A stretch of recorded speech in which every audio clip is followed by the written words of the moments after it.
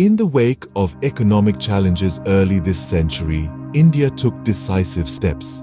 Calibrated liberalization, the Insolvency and Bankruptcy Code, demonetization, and the Goods and Services Tax were implemented from 2014 to revitalize the economy.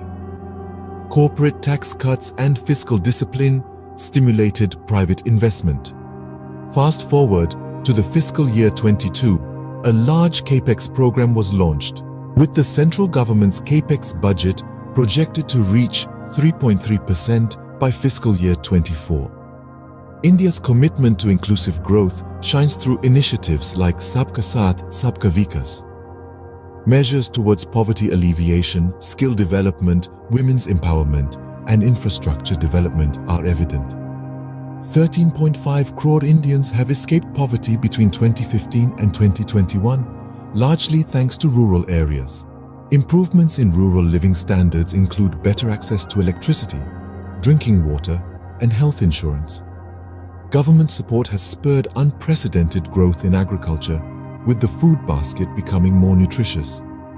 Despite these strides, India acknowledges the journey ahead to reach high-income status and improve quality of life for all citizens. Brace for the journey, it's just the beginning.